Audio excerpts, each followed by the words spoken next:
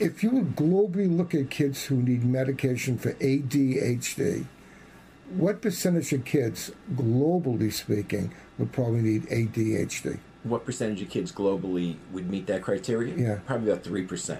The current best therapy by most people is to do cognitive behavior therapy. Is that correct? Yes. But the problem I'm finding is very few places you can send a kid to that take insurance would do it. Help us to get more how to do cognitive behavior therapy, and maybe we can reduce the number of medicated kids with ADHD. Does that make sense? It makes a lot of sense, and unfortunately, the way the insurance company operates, and it's always in the short term because they're looking to satisfy shareholders, etc., is that they really strongly advocate that people receive medication.